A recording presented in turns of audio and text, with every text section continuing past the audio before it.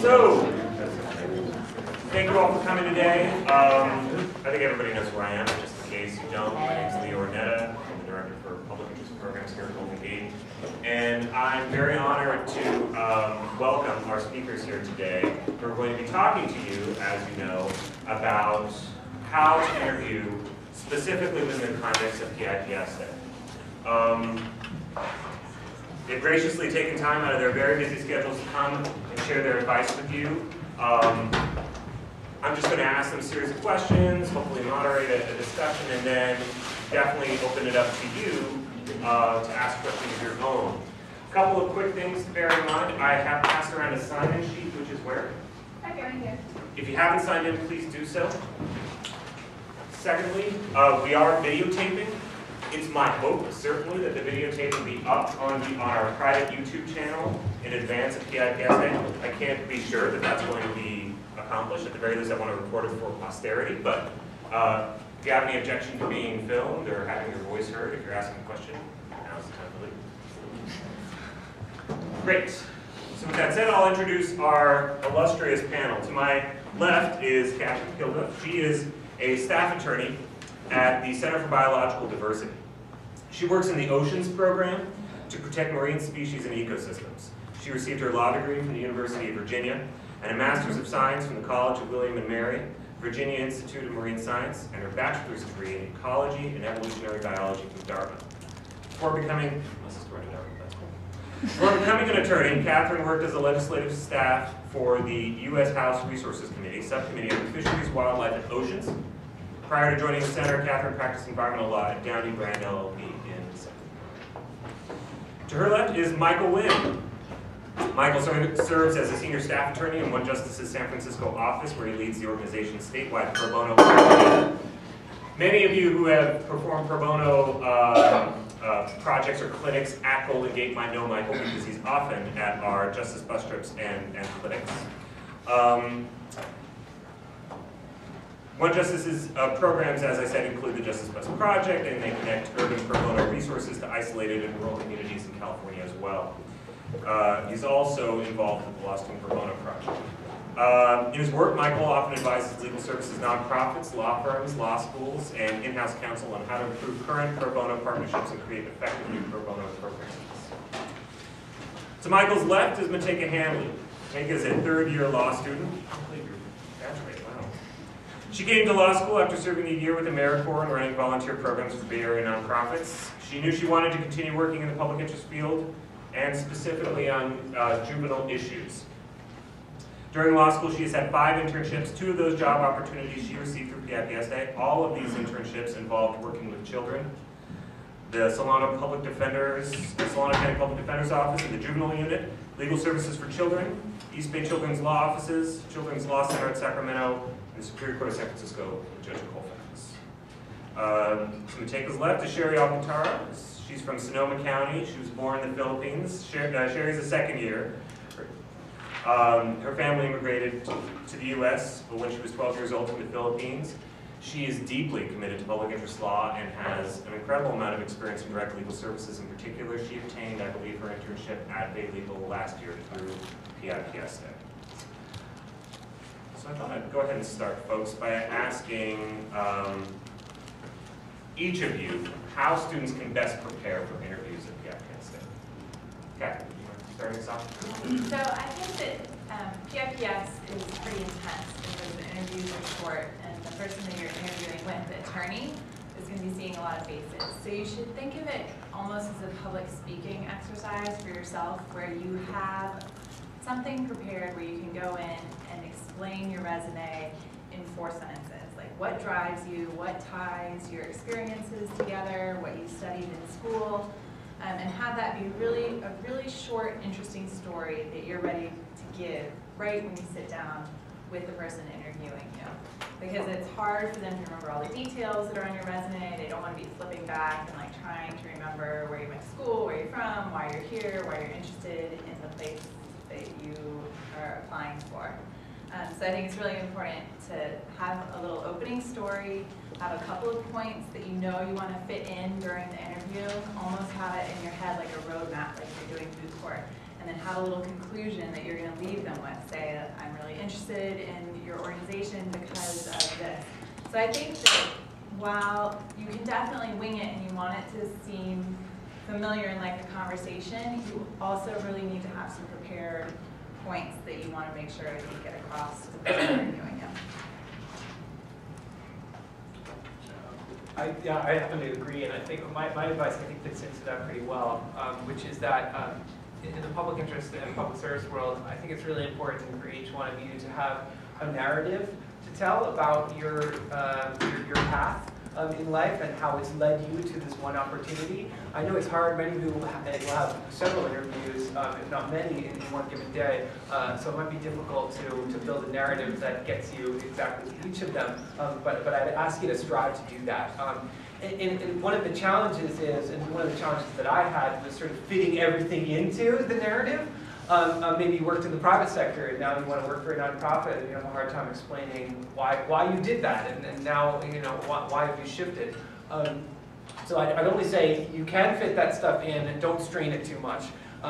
Be honest and forthright. But again, I think coming up with a story of like why you ended up in this room and why this job fits perfectly into your story is really important in our world. To prepare for interviews, I believe there's a worksheet on the Legal Services website of generic questions that are most commonly asked. And I also did a Google search for interview questions, and I printed them all, and I wrote out answers to all of them. And you start to see a repeating pattern about the same kinds of questions that people are going to ask. They're going to ask you about, they could ask you about a hard time that you had, a challenging experience, or a time when you showed leadership. And you start to see the repeating questions, and I built an answer for all of them so that I wouldn't be surprised when the question came. So that is something that I did to prepare for interviews. In addition to what Dave already mentioned, I would say also really do your research on the organizations or whoever is going to interview you, and just make sure to look at their job descriptions or what the skills that they're looking for, and compare it to your resume or whatever else experience you have that are not in your resume. So I would just reiterate, really do your research on that point. And that's true probably regardless of the number of interviews that you have somebody in front of you. Catherine, Michael, specifically, I was hoping to ask you, what do you try to learn about a candidate during an interview? What is, and you've obviously reviewed their materials. You've made a pass. They've stated something that has caught your eye in the cover letter and the resume. So what do you go into the interview then trying to surmise? Oh, sure. I think in particular what I look for is, especially in the for nonprofit jobs, is for the ability to connect personal work with bigger picture goals. And to convey that convincingly. And so I do look for, I will ask candidates about their prior experiences, and I'd love to hear them talk about what they did and what that meant. And it could be, even in a private sector setting, if you have a story to tell about the work you did there, and even if it was like punching numbers into a spreadsheet, for you to talk about, well, this is what I did, and here is what it was for, and here's what it meant to the law firm, and here's what it ended with. For me, really important, I find that it shows that people, you won't get bogged down by all the particulars that go along with a practice in law. And I think that's very true, and it's really important also in the public interest sector because we have relatively flat organizations. You have to take a lot of ownership and responsibility for your projects. So that as long as you can see the big picture, that's great. If you're at a law firm and you're an associate, you might be working on one little research question and that's all you have to think about. But because there are so few of us that work on any given issue, it's really great to have a bigger picture. But one of the things that we really look for, because I work for an environmental organization, is we look for people who are committed to the environment. And that could be, it could be that when you were little, you spent a lot of time in the summers outdoors, and that's what motivated you. But it can't be cheesy, but it has to be personal. And so it's a fine line between those two things. But I would say don't hold back, because that's what makes the individual candidates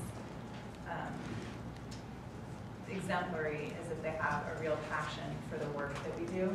So you can bolster that by knowing what we do to begin with, but then also taking your personal experiences and relating it to what we do. And I think a lot of people were sort of nodding their heads because I have been saying a lot of the same things. Thanks for bringing me out of that, Catherine. What are, and specifically for the two of you again, what are some of the most impressive or even least impressive responses you get to the questions that you typically ask? You have to go first now. Alternate now. Pattern. So, you know, the questions that we ask are not meant to be difficult. So when we say, what interests you about the center? That's one of our first questions every single time. And so you should have some of that personal experience that I just talked about and the research. But really just a wider understanding of what we do. So the people that are really impressive are the people that understand from our website what the interesting legal questions are that we work on. So, you know, the big picture is that we're an environmental organization. The smaller picture is that we have a niche because we focus on endangered species. And the laws protecting endangered species are very strong. And therefore, we can have a staff made up of a lot of attorneys because we have a lot of opportunity to litigate and to achieve results through judicial remedy. And so when you see a whole bunch of different environmental organizations next to each other, they might all be lawyers and you can't, the outside person won't be able to distinguish them immediately, but when you're inside, it's very apparent that different organizations have different ways that they operate. And so the people that can pick up on that come into our interviews, it's really impressive if they know that we focus on endangered species and they can see how we use, even though we have Clean Air Act lawsuits, it's still species-based to protect species. So the more research you can do and then the more sophistication you can give in your answers about observations of how we work in the legal world, that's what makes it impressive. Yeah, we just get to agree with each other. Sure. I think that's spot on. I think the same thing. To answer your question, Leora, the answers that impress me show an understanding of the work we do and how we achieve our goals. And the answers that are least impressive are the ones that either get it totally wrong or that don't include any information about at least what our big picture goals are. The problem, the challenge for everybody in this room, and I just want to apologize on behalf of the nonprofit community, is that we are notorious for putting almost no information about the work that we do on our websites. And what we are notorious for is for giving you sort of like 30-line soliloquies on like how we're changing the world, you know, person by person. It is, I can't even fathom how difficult it is for you. And so I think I would advise everybody to try and look past that, or at least look deeper. Sometimes looking at attorney bios and seeing what particular work they're doing will give you a better idea about what those organizations do. Sometimes it means looking off that website and on other websites and how those organizations are mentioned on other websites, third-party websites. But yeah, again, showing a good understanding of how those organizations work to meet their goals. Because really the websites are only going to tell you their goals. The websites are not meant for you, they're meant for funders. It's point blank. They're meant for funders. And so the websites are always going to say that we are, you know, like the oceans will be clean when we're done, every person in California will have legal help by the time we like just get past our one-year plan. So it just requires more digging that, so I wouldn't depend on the website.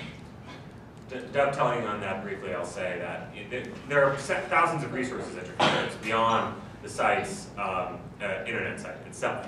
You could go to, if it's an office like Catherine's that does a good amount of litigation, maybe you can go and do a Lexis Westlaw search and find out about some of the cases that they've been involved in recently, and then surmise some of their specialties, some of the issues that they're dealing with, as she said, right now.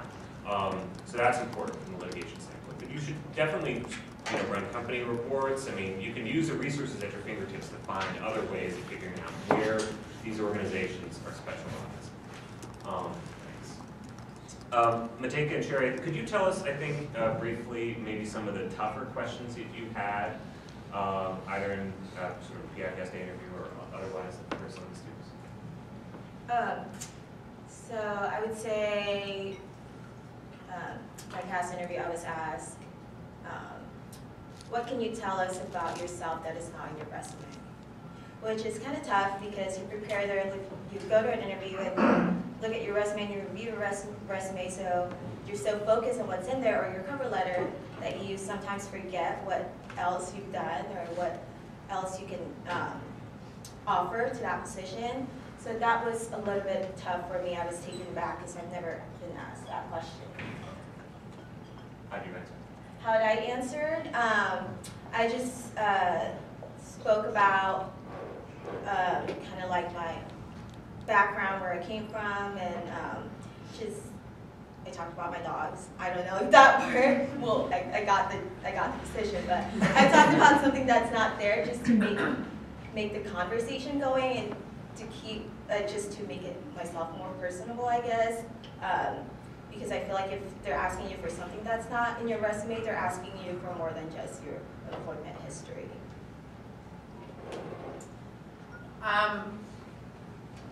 I got asked a hypo in my interview, and it was out of my first year, and it was in children's law, which I had no experience in and hadn't studied. We had just done property contracts, etc.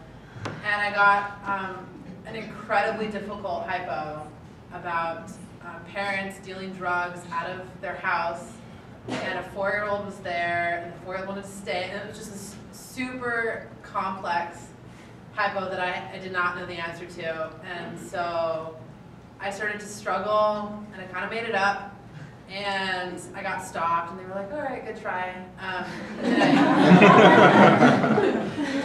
I really crashed and burned, and I knew that did not go well. And I did not get that internship. But I did see that person actually at a training, and she recognized me, and I said, yes, you interviewed me, and you gave me this hypo that was incredibly difficult. This was a 1.5 years later, so I'd had a lot of experience in children's law at that point. And I said, why did you ask me that? And she's like, well, I just wanted to see how you would do. The law wasn't important. I just kind of wanted to see how you were quick on your feet and how you recovered when I asked you questions. And so if you get a hypo, maybe it's not necessarily about your knowledge of the law, since especially if you're coming out of your first year, people probably don't expect you to know the ins and outs of very difficult issues like children's law, but more so just how quick you are on your feet and how willing you are to recover quickly. But that was obviously, I remember it so vividly because I was horrified and did terribly. Fair. She agreed to interview you again, though? She did. That's nice.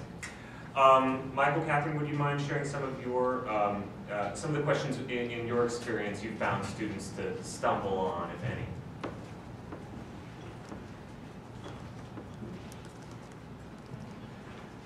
Oh, it's my turn to go first. Oh, that's why you're passively sitting there. That's fair enough. I actually, and not to be repetitive, but it bears repeating. I find that people stumble most when I ask them about how prior experiences might relate to their work at my organization. I just think, I feel like they've like either treated their resume as like just the highlights that you think matter, or as just sort of like a record of everything you've done, but haven't necessarily thought through. And by the way, the latter is probably better, but you have to come in with a story. You have to find a way to fit all that stuff into it. And if you can't, if there's something that's just so off the wall different, then you should just admit it. You should just be like, oh, that was just a summer job. I mean, but I think you could probably fit in everything without straining. Every summer in college, I was a summer camp counselor. And I am not sure how that related to any job afterwards, but I think in some instances I was like, oh, that was just to make money during the summer so I could like pay for books at school. And I think that's a fine answer, but again, I see people struggle so often not having something ready, like not necessarily at the tip of your tongue, but something that you thought of at some point in your preparations. Everything on your resume, you should think like, hey, I might get a question about how this relates, and just have something. Whether it's like, that was money for books, that taught me how to like work with people and contrasting visions for a common goal. Come up with something and be prepared to speak about it, because it just looks like you don't care, and that's the worst thing. That's the worst way you can come across in a public interest interview. Absolutely, I think demonstrated commitment is key, and I think when interviewees stumble on questions like that, it underscores a concern on the part of the interviewer that maybe the student isn't really excited about this work, or isn't sure themselves whether or not this is the work that they want to do, even though that might not necessarily be true. So if you're having difficulties with that, definitely come see me. You have something to add? Yeah, we always ask where else you're applying, because it shows us just what your interests are and where you might end up. And so I would recommend being prepared for that question and you looking at where you're applying and thinking how that fits into your future game plan.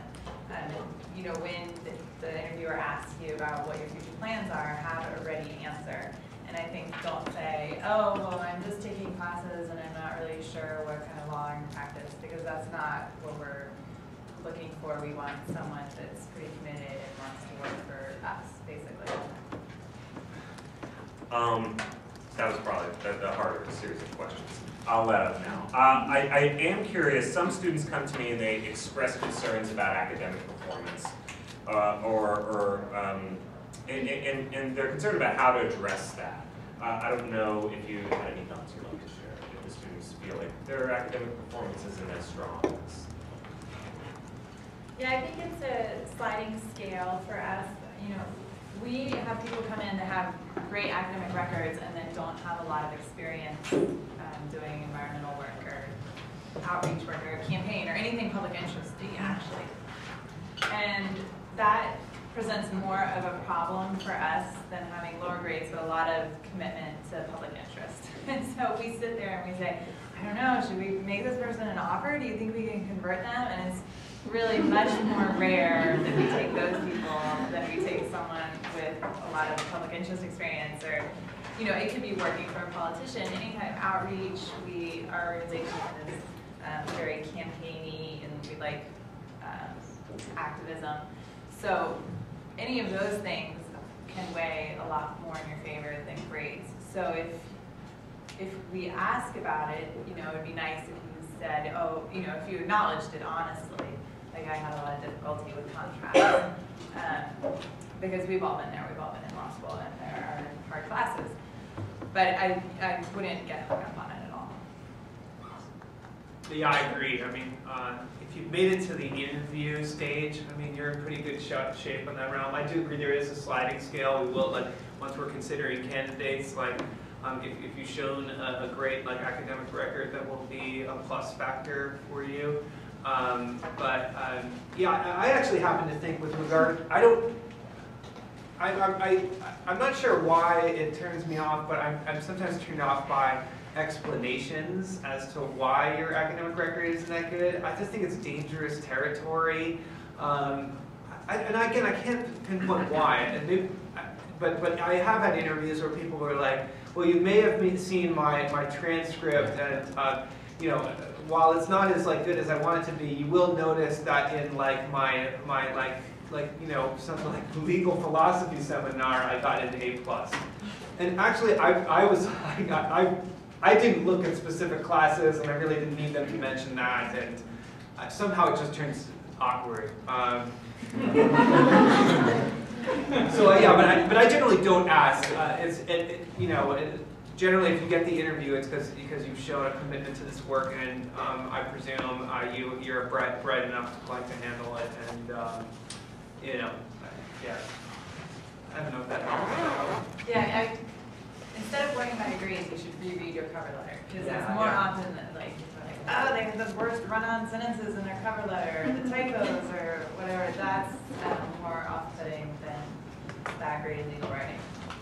I'll totally agree with that. And just to give you an example, and something you said earlier was great, where it's you have these meetings where you're like, well, maybe we could turn this like really like this 3.9 student into a great public interest attorney. Like, we never do that. Like, and it does like touch our minds sometimes, or like, oh, this person's from Yale, you know, they've never shown any interest in like public interest, but they're from Yale. We never hire that person. Like, we always think like, man, maybe they turn into like, you know, Superman and fly off and save everybody. It doesn't happen, and it worked for like the Supreme Court, so it's just like that. No, yeah, so I'm really like, we live in a community, the public interest community, where we see who succeeds, and I don't often look at like, I don't see like common strains of academic excellence necessarily in the biographies of the leadership of this community. And that's not to say poorly of them. It's just that if you go to the private sector and you go to the managing partners at like Orrick and big law firms like that, you will see like Harvard, triple Harvard degrees and blah, blah, blah. And you're kind of, you know, because they live in that world. But in this world, it's not like that. We have so many public interest leaders graduating from the spectrum of schools. And so there's a great respect for the entire community that maybe doesn't exist in the private sector.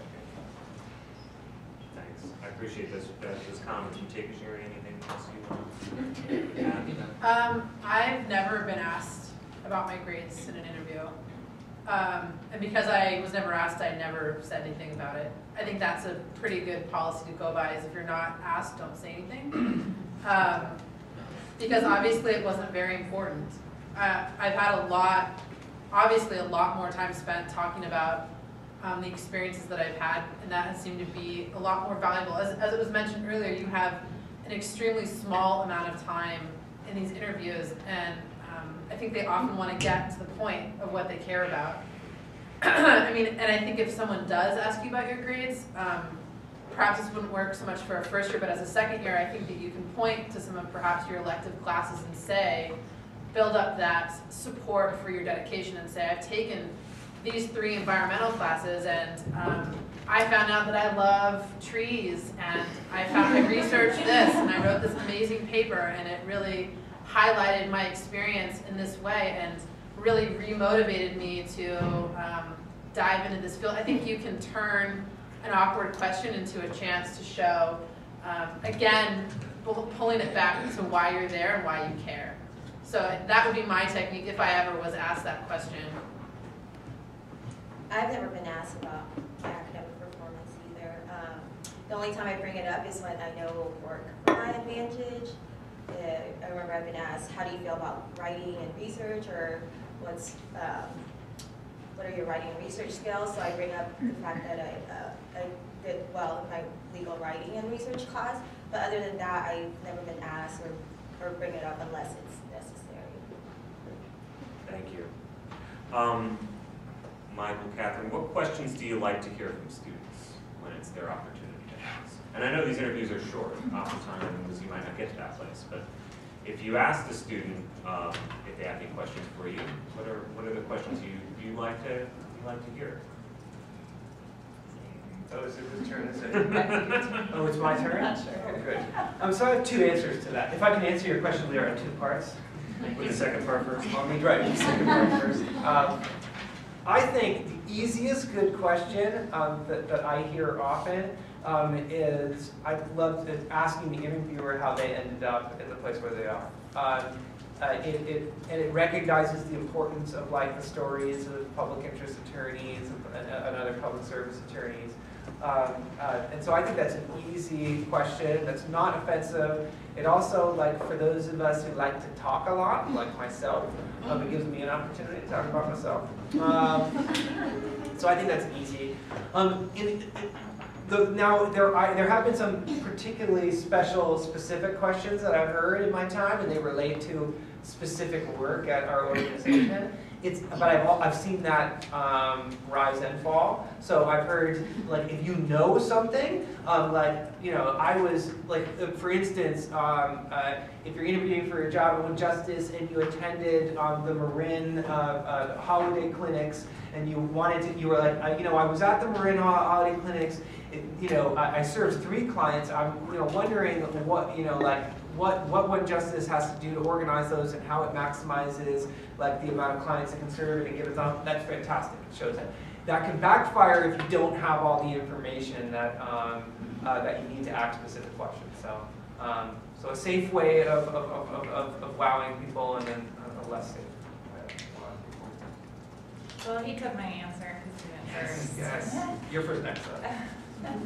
But I would say to keep in mind that the interviews are a two-way street, and this may just be consolation when you don't get an interview, but you're also interviewing them if you don't get a position. And if you don't get a position there, it's likely that you might not fit in there anyway. So when I was straight out of graduate school, I thought I wanted to be a marine scientist, and I was pretty much apolitical. I didn't follow the news at all.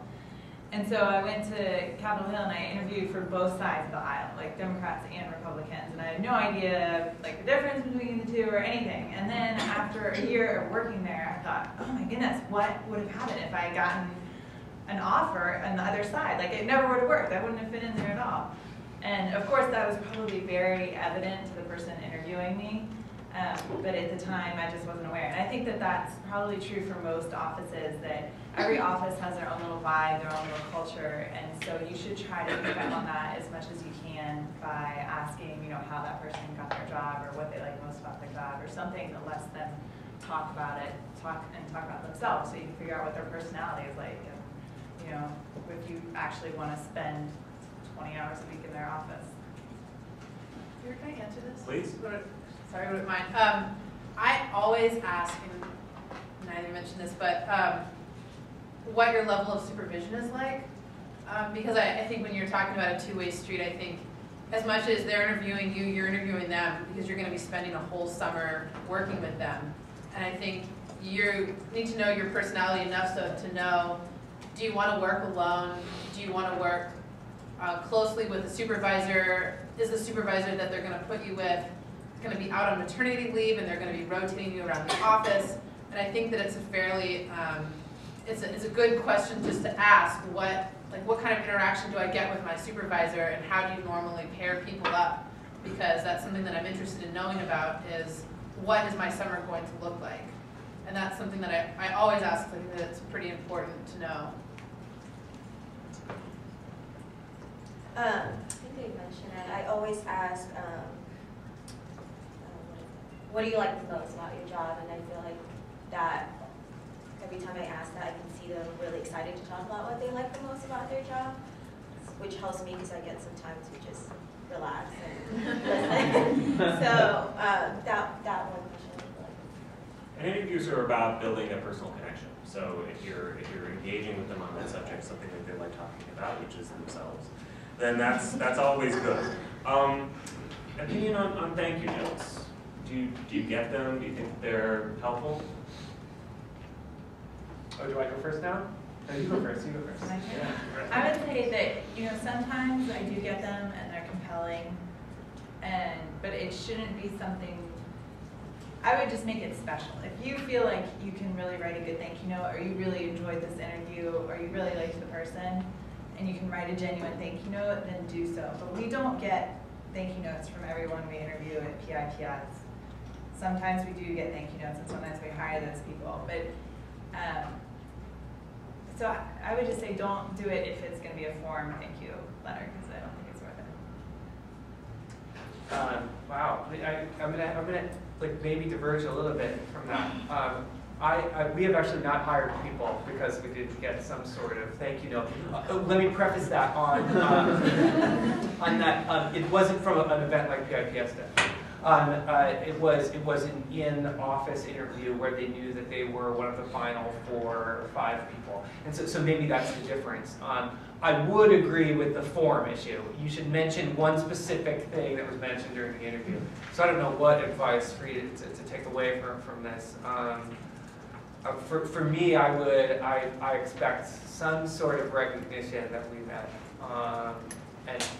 But I do agree it's got to mention something specific, like, hey, I took your advice on like that sandwich spot, or no, which is really important. It is really, I think important. Just identify yourself for that. Do we take the questions? Am I allowed to? Yeah, for sure. Should I just take over? No. Okay, yeah. Just a question for that, because do you have to go traditional route of mailing a card or a thank you follow-up email? What's your take on that? It would, well, if we're speaking to like, yeah, no, I've like scared the crap out of everybody. Oh, and I'm like, probably, I should have gone first then. Email's fine. That's what, like, yeah, email is fine. I do find cards, like the actual cards we send in the mail, particularly special, but it hasn't been in this sort of like world, this world that I've created where it seems to be a prerequisite. I haven't, the in-pen paper version isn't required. Emails are just fine. Yeah, yeah. And again, I guess I'm being a little, I'm trying to walk myself down from my dramatic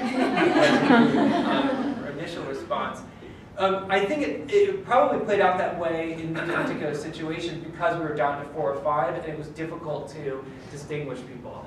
And so I just think it's a way of distinguishing yourself when we're deciding. I'm always deciding between 2 or 3 people. Always. I've never been in a position where there's just a clear-cut winner. I just haven't.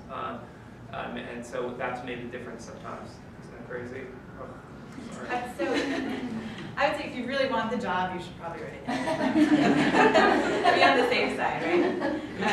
But I can't imagine writing it for 15 interviews. Yeah, no, I but the one thank you note that I probably will remember the rest of my life was incredible, and it was from a PIPS day, and it was a thank you note, and she had all these stamps and of species, and one of them was a species that we work on, and they weren't even current stamps. They were like from her personal collection. Like, that's weird. It was out of the world. So it's all a matter of degree. I don't think Your stamps will be vetted. Right. We require stamps.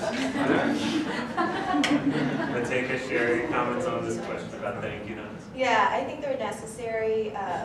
Last year when I was sitting as an audience in one of these panels, one of the panelists said that she saw the student actually have thank you cards with her at PIPS Day, and I didn't believe her. I was like, no, that can't be true. So I went to PIPS Day and I did see students with thank you cards. So for PIPS Day, I did both. I wrote an email and also followed up with a thank you card. But recently, I've been doing emails only. But for PIPS Day, I did both, and that kind of helped me with the interview. Yeah, I'm gonna go back to the ledge you were on and say I'm pretty traditional as well, and I think that it's just a really good habit to get into. I think you're gonna wanna write them for a number of aspects of things that further your legal career, whether it's letter of recommendations or lunches that you have with people that you're doing informational interviews. I just think it's a really good habit to start and get into. And I even wrote letters. I wrote personal mailed letters to the people that I interviewed with, and then I wrote emails to the people that I met in the open, whatever they call that. It's now table talk. Table talk. Meet the advocates. Yeah, and when I was sitting in this audience, someone also sort of pulling in people from the past, said whenever you get a card from someone you've spoken with at a table, to write down something specific that you talked about on the back of their card. So when you write them a thank you note or you write them an email, you say, thank you, so-and-so, it was so great to talk to you, and here's the specific fact that we talked about, and thank you so much for your time. And it wasn't even an interview, but it was just a, here's my name, remember who I am, and I appreciated you being there on that day. And I think that was, I mean, I don't think anyone wrote me back, but it can't really hurt, I suppose, and it doesn't really take that much time. Can I just mention one thing? That's a great point, because at last year's Meet the Advocates, I staffed One Justice Table, and I had a bunch of people come by, and one of those people emailed me afterwards, saying, so great talking to you, blah, blah, blah. And we weren't offering a summer position last year, but I forwarded his stuff to an organization and said, like, this is really good. You know, this guy seemed really good. And I think he ended up interning there, at least like part-time. So, yeah, I mean, something to stress here, especially in like in the larger, like in the legal services world, if you're looking to help low-income people get legal help, there's like 1 trillion organizations in the Bay Area, and all hang out together behind your backs. And so finding an advocate for yourself is can be instrumental, not just short-term, but long-term. Thank you. So next question. Besides whether or not they sent you a thank you note, what are the primary reasons you have for eliminating candidates? I mean, I gather, and I tell students this all the time, that you're probably making some very, very difficult decisions after the interview. You've interviewed a host of candidates, and you have to make these sort of hair-splitting decisions. How have you done that in the past? Like, what criteria have you ultimately come down to?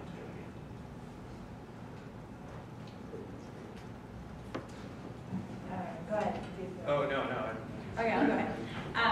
I think it comes down to the interest that you express in the organization and the experience you have that's relevant. And we've said that before, but I don't think I can get away from that. And then it comes down to how polished you are in the interview and how well you can speak after you're asked a question, and whether you answer it directly and whether you can come up with a good answer. And so that gets back to the preparation and thinking about what questions you're going to be asked and already having an answer that you've rehearsed before you get to the interview. Yeah, I totally agree. I think that we eliminate people because their narrative wasn't convincing, or their explanation of why they want to work at our organization wasn't terribly convincing. And I'm positive that comes from just like failure to prepare, like the people who are successful were. And then I think the final decision, because again I mentioned we always have 2 or 3 people we're battling against, was based on several factors. One, I always look at like steadiness. Like if I thought the person could handle, so it's a pressure-filled world that we live in. There's so much at stake in public interest work. Some people don't realize that, especially as law students. They think that the private sector is where that lives. I've actually had the great joy of working on both sides. I actually worked in the private sector before I worked in public interest. I can say the pressure I feel now is far greater. And so I do look for steadiness. And then second, this is really important, like affability. Like you're somebody that I'm going to get along with. I mean, we're like going to war together, and a poor metaphor, but still, I want to know that like this is somebody who myself and our staff is gonna get along with. I think that and like half a handle of whiskey usually. There's a sense of trenches, though. I mean, when we do table talk prep, and the employers show up, and they're all sitting at their various tables, and they're prepping their tables before the event starts. There's sort of this sense of camaraderie and enjoyment in seeing one another, and there's a sense of community. And so I think that is important, so that we get along, because it is difficult work, so people want to work with others that they like working with. Question for all of you. If a student doesn't get offered a job with your organization, or if you didn't get offered a job with your organization, what are some of the ways that student can sustain a relationship? We see people apply many times, and that helps. So don't be afraid to come back the next year or the next term. We offer internships all year round. We don't hire for the summer at PIPS, but we hire for fall and spring, and we're very flexible about how to work you in. And the other great thing to see from people is both that if they're not working for us, they're working on something related. And then if we hear from a professor or someone else in the community that you've met, basically anybody that you meet that's in that field, you say, do you know this organization? Do you know anyone that works there? And try to get through another channel, and network is really helpful. Well, one of the things that you suggest is that because you may not have been offered an internship position, doesn't mean that the organization is not interested in hearing from you ever again. That's a concern that sometimes gets raised with students, right? I mean, it could just be that it's not a final decision in our minds. Yeah, no, I totally agree. I totally agree. And with that said, I've never avoided or said no to an offer for a cup of coffee to talk through your career goals and to help. It's a part of it is that I don't, just like you, I don't want to feel sort of like the awkwardness of the fact that like there wasn't a match. As I say, these are really difficult decisions. They're really difficult times. Our organizations are so underfunded currently, and we do not hire most of the people we like. I mean, we just don't. And so I'd love to be able to help you in any way I can. And I think being open to that relationship is like the most important thing. Like, let's not make it awkward. I'm happy to help. I'm happy to connect to you. I think that's a great point. If you're applying for something else, like, hey, Mike, do you know anybody at East Bay Community Law Center? Like, I do, and I'm happy to actually send your application, or just send a note telling you that, like, oh, I met this great person. That happens all the time. And I mean, I applied to, this was not the first public interest job that I applied for. Like, I did not get, like, it's not like it just happened magically. I applied to a lot of places, and then I asked to have coffee, and then they, like, recommended me to this, and the network grew, and my odds, I presume, got better, and then I eventually got a job. And so I think we would love for you to stay in our community.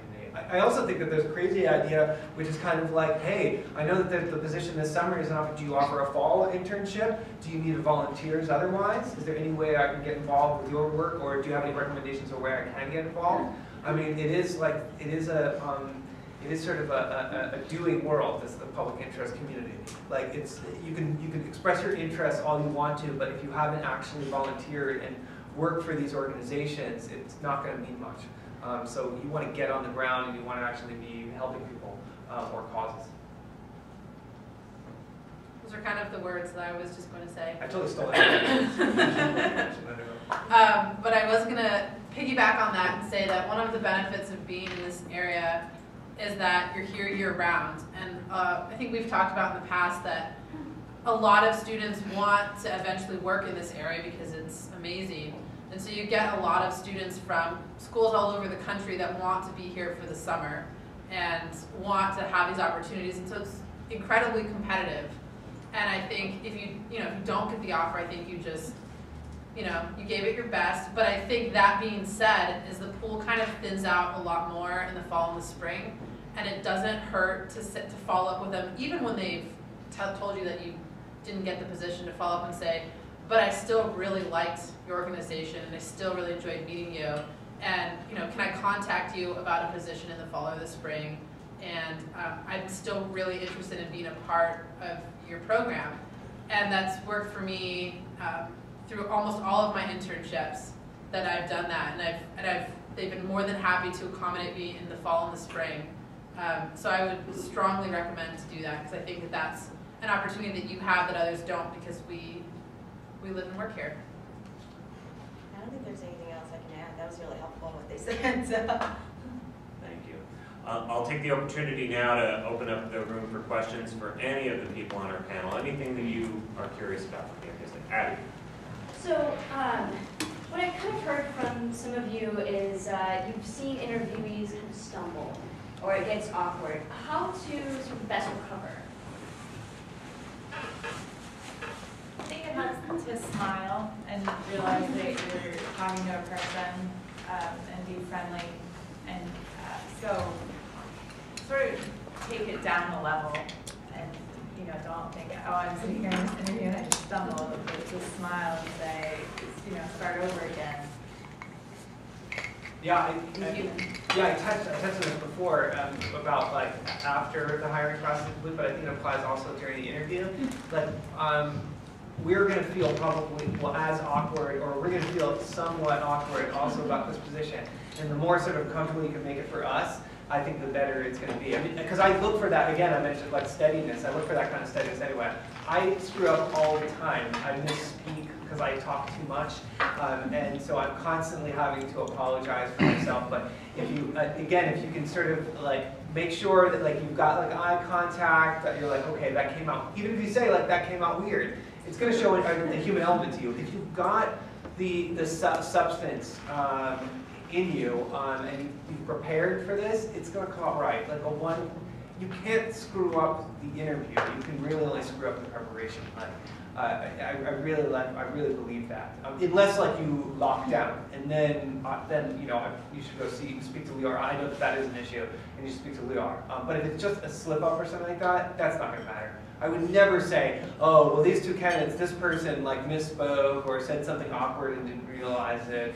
I would never say that. Like I would always go back to the actual substance of the interview. No, I feel like that's almost inevitable. You may have one or two misstep in an interview, but just try to end it in a good note. Make sure the last thing you said is something that will really help your application process. I agree. I don't know if anybody would have a really good answer for this, but how do you think a government internship interview would differ from a public interest interview? Actually, I interned with a government agency my first year, so I'm trying to think. I remember it being a little bit more serious. That's what I was thinking. Yeah, I remember. Is anybody well, right. Well, I was a government attorney for years, and I think some of the things that, yes, it tends to be a little bit more serious. One of the things that I think the attorneys really do look for is a commitment to government work, to working for larger constituencies. Often the work that you'll find that the folks are doing at the nonprofits, you know, some of it is direct legal services, some of it is impact litigation, and if it's not, there are often clients or constituencies, much more specific ones that those agencies are representing. Mm-hmm. In the government setting, it's not like that. You're often representing the people, and it's a little bit more faceless. So what is driving that interest in terms of working for that government entity? And I think there has to be, again, a narrative behind that, where that comes from. Whether it's a public defender's office, where yes, you have clients, but you are performing a public service, or a district attorney's office, or you know, an attorney general's office. Is it ever appropriate to ask about job opportunities after graduation? I wouldn't find it offensive at all, and it's a question that I know I've asked. I mean, you might not get a positive answer to it, just because in our world it's you know, it's small nonprofits, it doesn't necessarily work like that. But I think it shows an interest. It shows a shows that you probably have a continuing interest in working for us. Particularly depending on how that question is phrased. Yeah, right. Absolutely. With that, I don't know. Yeah, I would agree. People often ask, and we can only say, you know, we don't have any idea who we'll be hiring in a year, or if we'll be hiring anyone in a year, but we do hire our former interns and volunteers way more frequently than just somebody off the street. So it will increase your chances of getting a job here. Any more questions? Last one, yes. Okay, aside from like the etiquette we learned in high school or whatever, just one or two like big things that you're like, ooh, that kind of rubbed me the wrong way with etiquette, like, does anything come to mind, something that someone did that you were like, ooh?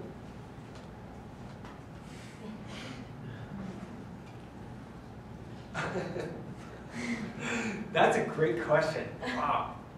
I can only think of, I can't think of the big things, and I think they're small things. Well, let me make it a big thing. One big thing and then one specific example. It's great to treat the dialogue as a little bit casual. I think that adds like sort of a naturalness to it. You obviously don't want to go too far, and you definitely do not, and this is don't want to do, don't speak over the interviewer. Never speak over the interview. You never know who you're going to have in that room, and some people just are used to discourse like that, where you talk over each other.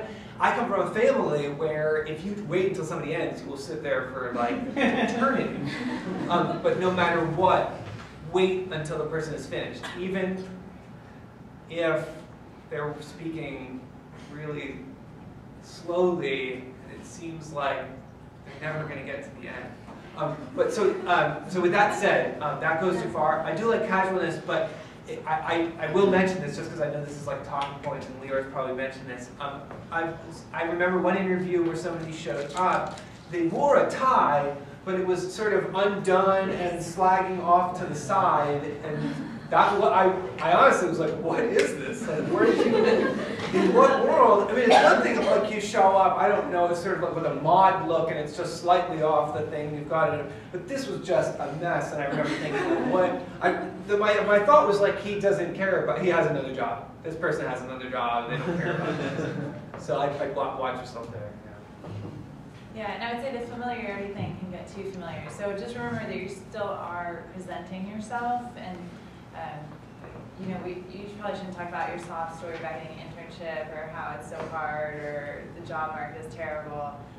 Still try to make it, you know, your own advocate. Try to make your best case for getting hired and tell us the good things about you. Well, please join me in thanking our illustrious panel.